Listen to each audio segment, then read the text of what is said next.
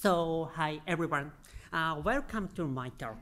So, I hope you will relax because it's early morning. Maybe you might have had a great time last night. Maybe day one for spring IO. That's why maybe some of you guys have a kind of drinks and hang out over maybe. So you can you can relax while listening to my session. It's a kind of session is kind of easy, maybe kind of one session, something like that. So you can enjoy and just kind of having how can I say in English, couchy potato, something like that. So also going to relax and talk to you. So because I'm very excited to be here because I've joined Spring IO so far as an audience, but someday I want to be a speaker. But finally the day has come today.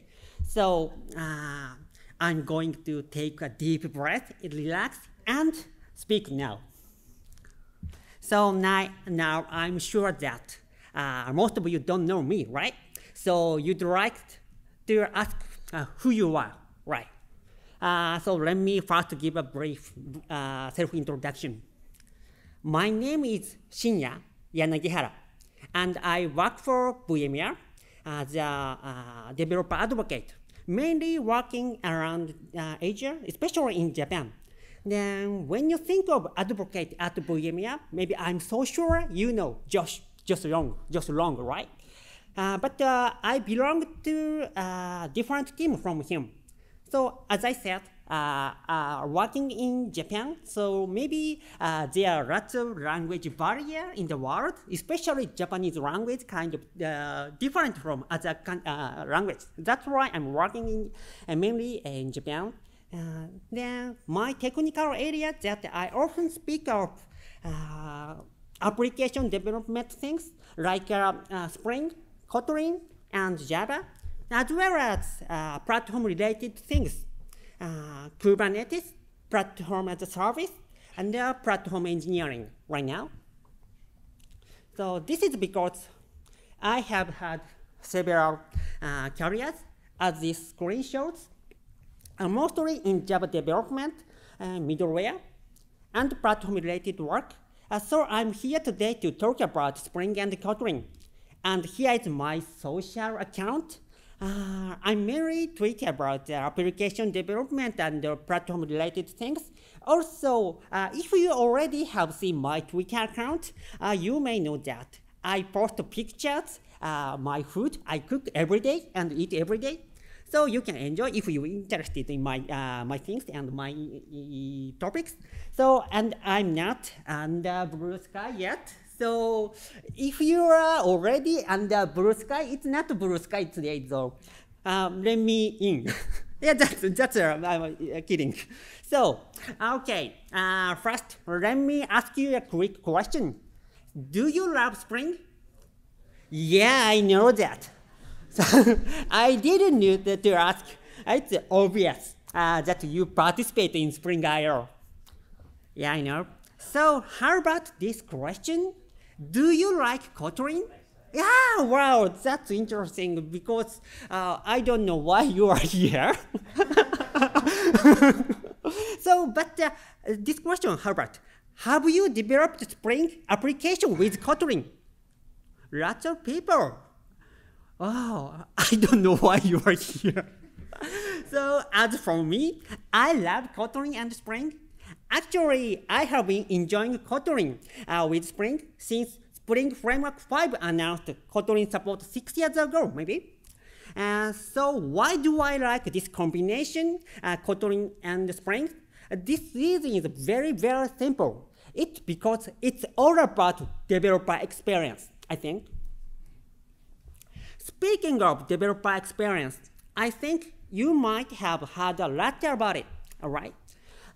So do you know what the developer experience means? Simply explained, it is similar to user experience, I think. But subject is the developer, not the users. The developer experience is everything who developing an application, such as designing, coding and testing, something like that. And improving the developer experience has been a concern for some time, but it has received particular attention recently, I think. So I believe this developer experience consists of three perspectives. The first is productivity. The second is comfortability. And the third one is fun. In other words, improving the developer experience means improving developer satisfaction. So I have chosen and enjoyed a combination of Spring and Kotlin to improve developer experience. As you know, Spring provides a many great developer experience. And I can say, Kotlin provides many good developer experience as well. I enjoy using both, feeling that developer experience is not doubled, but 3 times or maybe 4 times. For those of you who are familiar with Spring, it goes without saying how Spring has improved developer experience, developer satisfaction. Let me say here just a few. First, development without EJBs, right? As you know, there used to be complex, really difficult EJBs. Of course, the EJBs I'm saying here is previous EJB 3.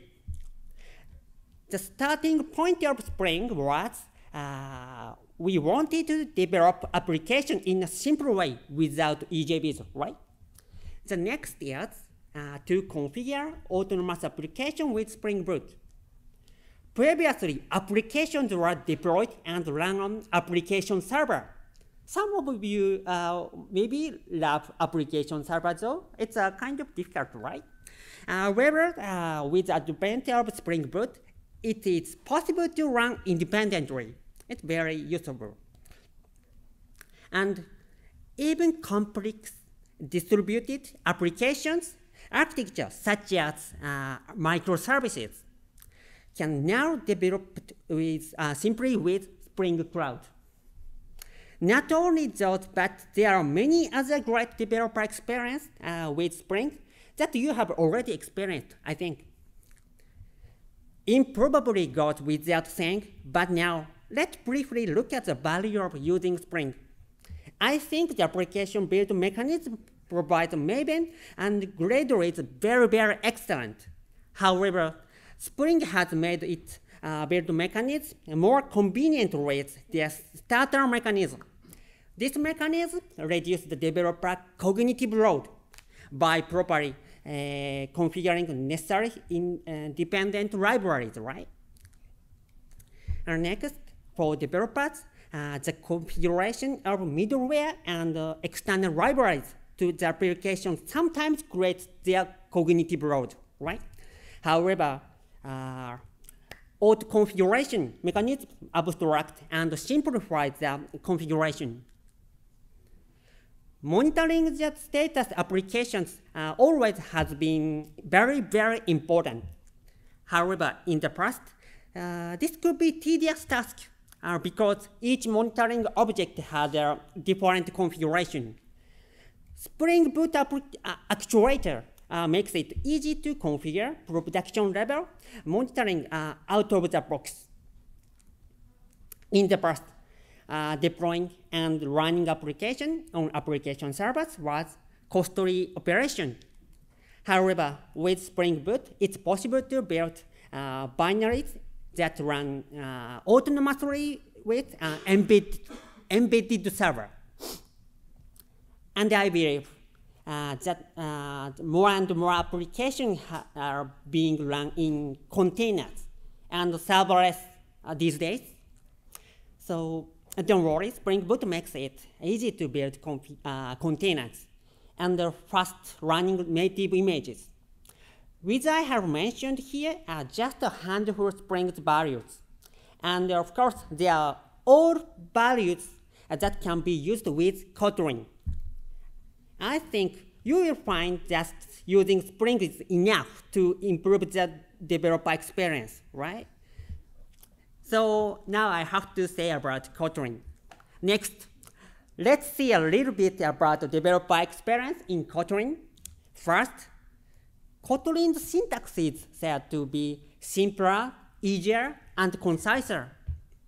Secondly, because of its simplicity, Kotlin is said to reduce the number of lines of code when you write a code. And as you probably know, Kotlin is a JVM language, and it is compatible with Java. It is also known as Beta Java. Yeah, you're right. Kotlin already implements specifications that do not exist in Java or have not yet been incorporated into Java language specification. In other words, just by using Kotlin, you get a developer experience that is not available in Java. Well, do you understand the value of Kotlin for my short explanation so far? Maybe no, right? Probably you don't. So don't worry. That's just because it's a kind of heads up so far. As I mentioned at the beginning, I will be sharing the Kotlin developer experience through Spring for those who are already familiar with Spring. But some of you, maybe most of you know Kotlin's value. So that's why you already know that something. But let me say something about Kotlin's value. Okay, now here is the screen. I'm sure you are familiar with this screen. It's a Spring initializer. I'm sure that many of you have seen this Kotlin radio button, but you might have never selected it. First of all, let's take a look at the difference between build Gradle when Gradle Groovy is selected and build Gradle Kotlin script when Gradle Kotlin is selected. There is a difference in syntax between Groovy and Kotlin, but they are almost the same. The difference is between Java and Kotlin is the Kotlin JVM plugin and the Spring compiler plugin. This plugin makes it possible to interpret and run Spring written in Kotlin. Before introducing Spring compiler plugin, let's look at the basic differences between Kotlin and Java. In Kotlin, unlike Java, classes are and their numbers are declared final by default. It is safe and robust and cannot be easily changed due to final declaration. But it may not work well when using external libraries or external frameworks. This is one of the gaps in Kotlin. When you want to inherit a class, you must put open keyword. So that Spring compiler plugin complements the specification gaps that occur when developing Spring in Kotlin. For example, think of Spring AOP. It requires the class to be open always. The plugin automatically opens classes with component annotation, async annotation, transactional annotation, and capable and cacheable annotation, and Spring Boot test annotations. Since we have just looked at the class, we will also take a brief look at the class and constructor specification in Kotlin. The class structure itself is almost the same. On the other hand, the definition of the constructor is unique in Kotlin. The primary constructor can be defined at the same time as the class definition, and the constructor keyword can be omitted. Oops.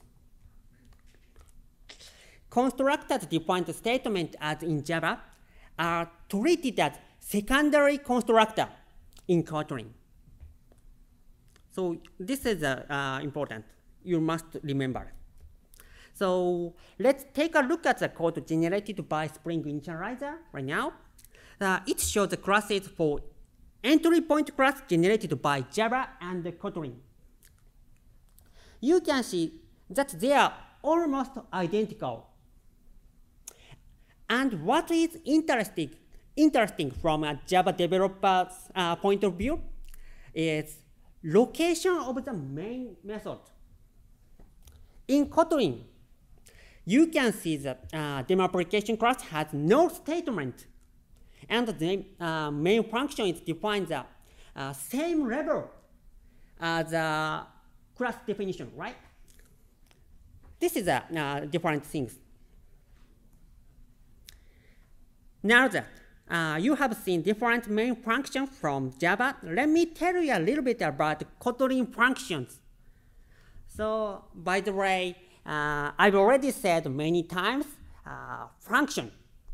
It is a method in Java. And this function can be declared at the top level. In other words, it can be declared just like a class. Functions declared at the top level can be called directly from any classes without the need to create an object to call them. A first-class function is a function that satisfies following. You can store functions in collections or variables. You can use functions as an argument to other functions, and you can use functions as return value of other functions. In Kotlin, now I have just mentioned the functions are first-class functions.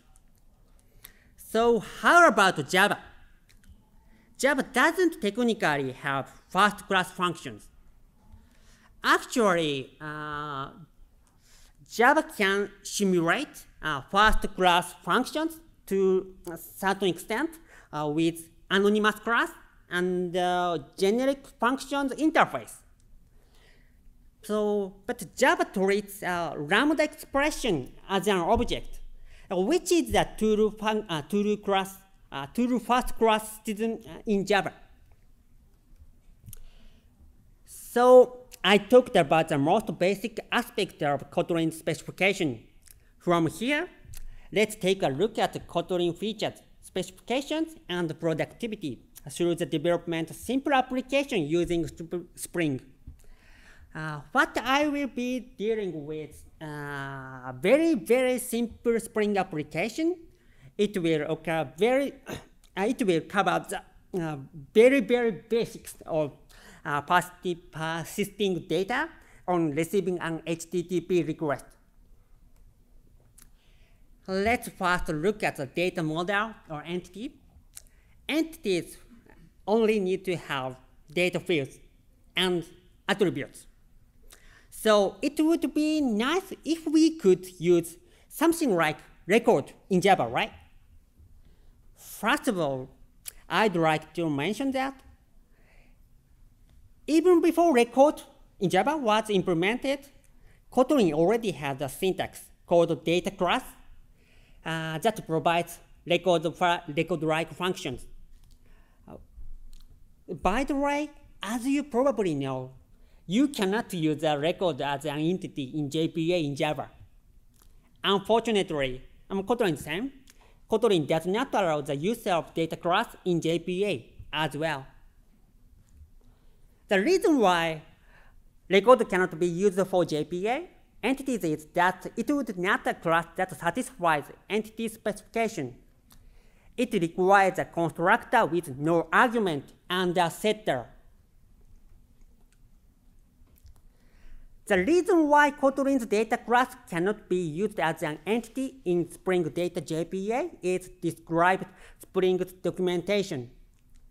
This is because, like Java, JPA is not designed with data class in mind.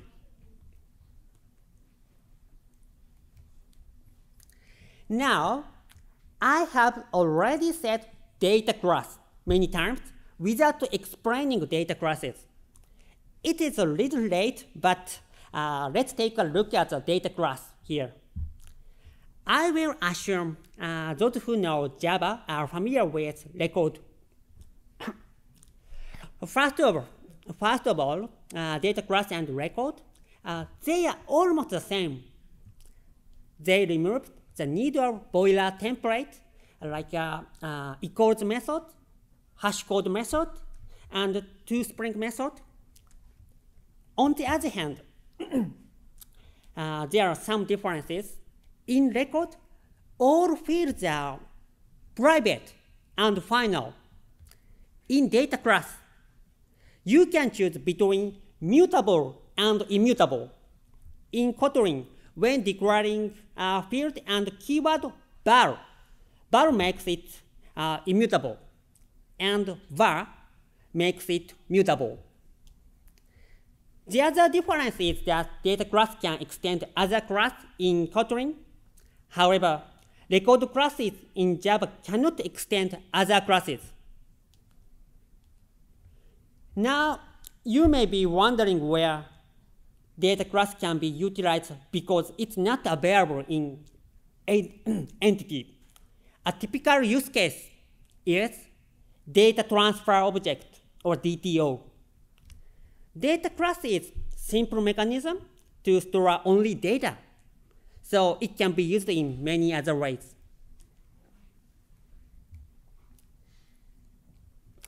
In Java, since Java 10, maybe, it is possible to omit the data type description when declaring variable by using var.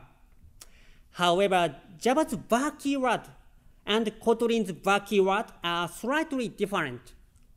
In Kotlin, as I said, variables are declared with var or val keyword. The data type can be omitted since the type inference is performed with either keyword. Defining a variable with a var makes it mutable and val makes it mutable. In Kotlin, if there is no particular reason, variable declaration by val is preferred.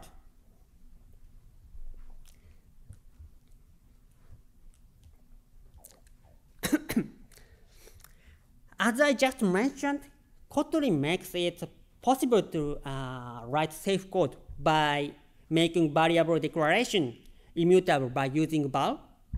In addition, null safety is taken into account in Kotlin. When it comes to syntax safety, the first thing is to consider is type safety. This is implemented in Java as well. And Kotlin basically does not allow null references. If there is a possibility of null, it can be made nullable by adding a question mark.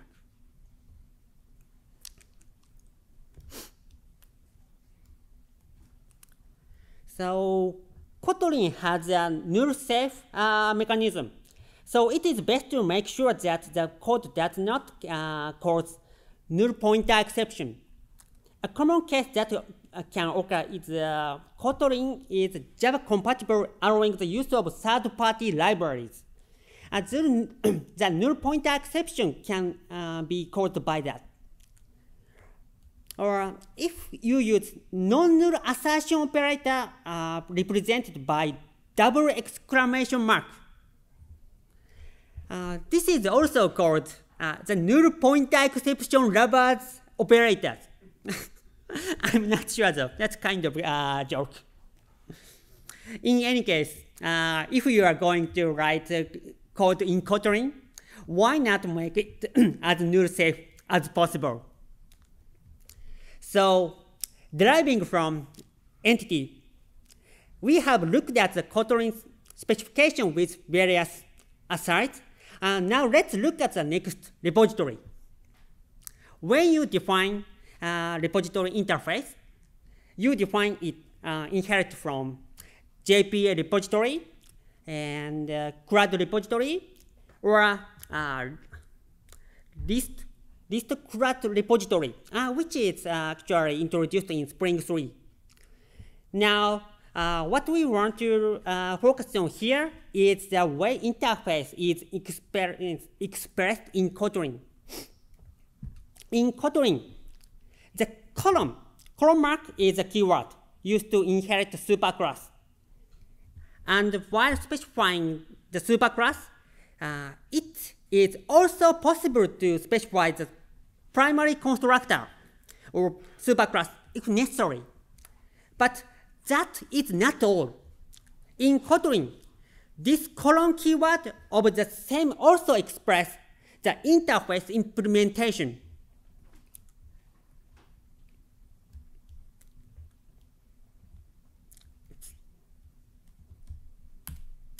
Now, let's look at the service layer right now. If you are familiar with Spring, you will already able to understand this Kotlin code. First is annotation for service layer. Next, we use Kotlin's primary constructor to inject the repository object. As you can see, the constructor keyword is omitted here. And the functions are defined as expressions, not statements.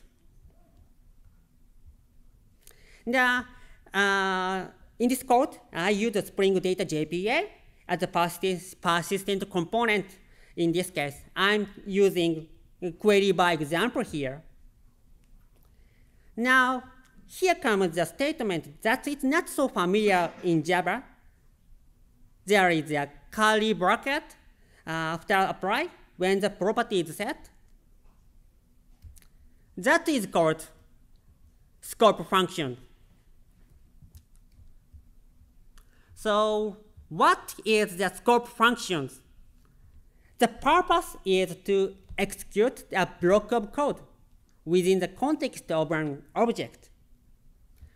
When you call the kind of a function an object with lambda expression, provide it from temporary scope. In that scope, you can access the object without its name. Scope function includes the following: apply, also, let, run, with. We have 5 things. There are many similarities between these 5 scope functions based on the similar operations. However, there is a difference, actually, between runtime and lambda result or context object.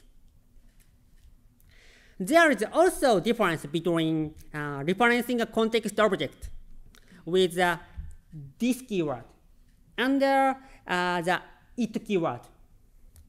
So this chat is kind of important for the scope functions. Now, let's look at a little more of the code.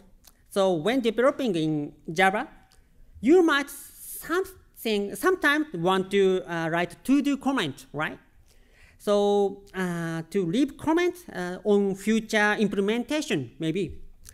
Of course, you can write to-do comment in Kotlin as well. However, Kotlin also provides to-do as a function.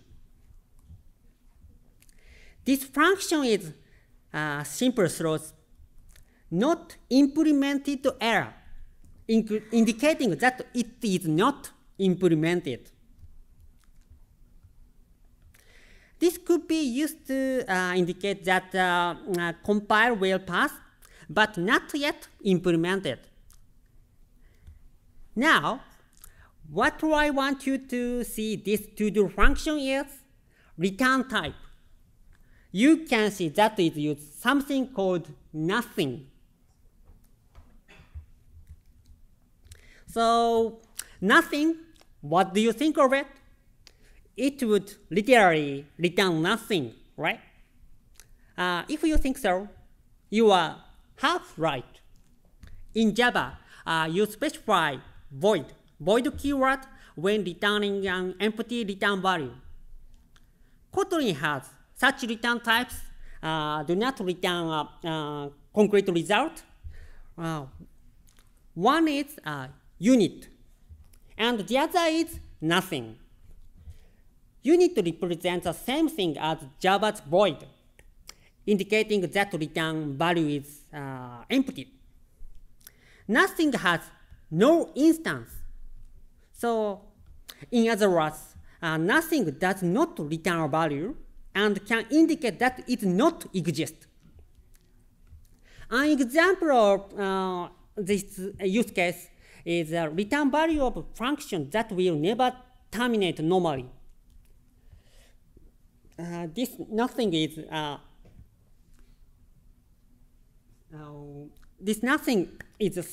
subclass that inherits from all classes.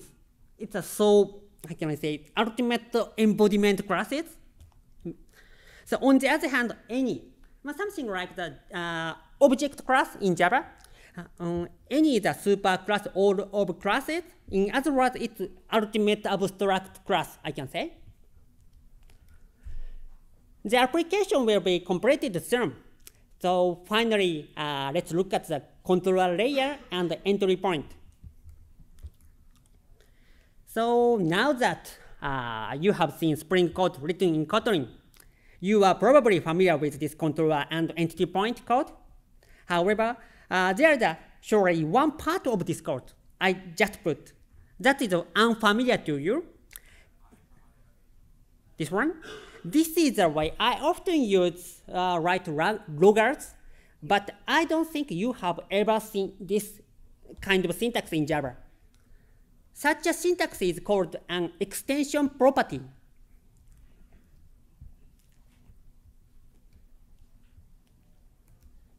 Now let's talk about extension.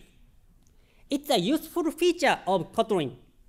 In Java, if you want to extend functionality of class, you need to define new class by inheritance. Of course, Kotlin can also inherit in the class same way. However, using this Kotlin extension, it is possible to add new functionality to a class without the need to inherit. It's interesting. There are two ways of extensions. One is a function, and the other is as a property, as I said. So added functionality can be called statically. This extended functionality is not provided by modifying the original class structure. So it means the class doesn't change at all if you add Kotlin extensions. Therefore, private members in original class cannot be accessed by this extended functionality. So this completes a super simple Spring Boot application using Kotlin right now. So now here is just one bonus. An application is not enough just about running, is it? You need proper exception handling always, right? In this code example, runtime exception is thrown. However, Kotlin does not cause compiler error without throwing an exception. Kotlin makes no distinction between checked exception and unchecked exception.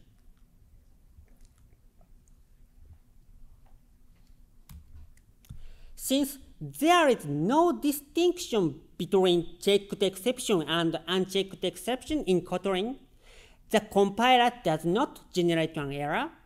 However, you must take actions when exception may occur. In Kotlin, the try-catch syntax can be used as in Java. So in addition, exception handling is possible using a function called run catching. The run catching function executes the given block and returns a result type object. If an exception is thrown within the block, the run catching function does not throw an exception. You can obtain the result block's execution and the return value of exception from the result object, returned by run catching function. So you can choose both of way. So you can choose try catch or run catching. Either way, it's okay. But I think the run catching function is more customizable, so you can use it. So now this time the last bonus, I have just one more thing. So I'm just talking about Kotlin today, right? So did you see Kotlin conference, Kotlin Conf held in April? Maybe it was really interesting. I watched that. There was an announcement related to Spring development. I know that some of you use Gradle to build Spring, right?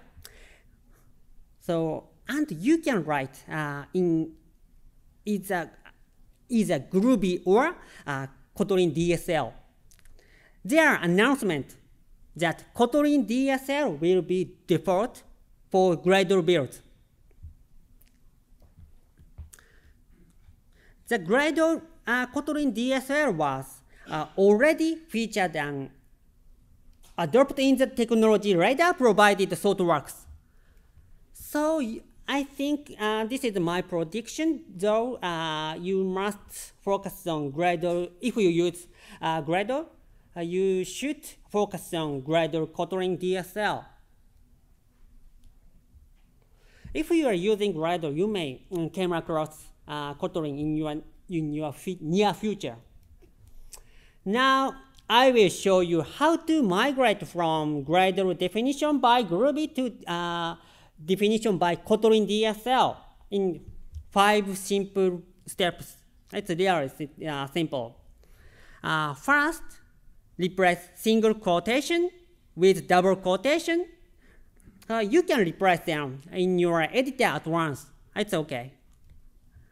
Next, at the round bracket, the ID, the plugin block, and some element in the dependency block.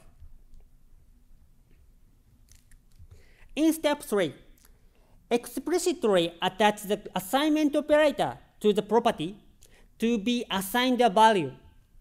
Actually, even in Groovy, some of you use assignment operator already, but in Groovy, the assignment operator could be omitted. That's why maybe you didn't watch the assignment operator in your Gradle code script. On the other hand, in Kotlin, the assignment operator is always necessary. Then rename the field from build Gradle to build Gradle KTS. It shows the Kotlin script. Now run Gradle and run step 1 through the step 3. Then watching for errors. Maybe something happens. After going through the step 1 through 3, the last step is fix the other where error occurs. Errors are more likely to occur in custom tasks. For example, an error may be caused by specifying types. This shows it's difficult to see. The test, something like that. That's just one of the examples. This is a messy explanation, but please check and correct each one individually. Maybe something happened, but it's not so difficult to modify. You can try. Not exactly step 6 though, but I think fixed process associated with migration is the accumulation of your experience. So please accumulate your experience through various Gradle projects. So actually that's all I wanted to tell you today. I hope you felt you can learn Kotlin from Spring and then understand the fun of Kotlin, which you can do because you know Spring. I wrote several takeaways, but the main point is just one. Spring development with Kotlin is a lot of fun. And if you have never used Kotlin before, you should definitely give it a try. So my favorite content, before showing this content, I just want to tell you one thing. I really love Kotlin, but Kotlin's references kind of many, actually in Japan especially. Maybe you have a lot of things. So for me, the various Spring articles and books are all educational materials always. So because I often read the content while reading and thinking about what would happen if code written in Java were implemented in Kotlin. So I just always thinking. So kind of my head is a compiler from Java to Kotlin, something like that. So my favorite content right now is here at Spring Academy. Anyway, it's just great. You can see. So because it has a lot of information and detailed explanation, it had a paid plan actually. But of course, it's also free content. So there is also a coupon for a discount. Maybe you both, all of you have already get a coupon. So if you lost or you don't know about the coupon and are interested in that, please contact me or any other VMware members. I hope you enjoy this content. It's really great to learn Spring and it's not Kotlin though. You can learn a lot of things about this content. So this is the URL. So you can see today. So thanks for listening to the end. I will continue to pursue the fun of Kotlin and Spring. So please contact me if you are interested in me and Spring and Kotlin. All right, I will be welcome to your say hello. Thank you so much.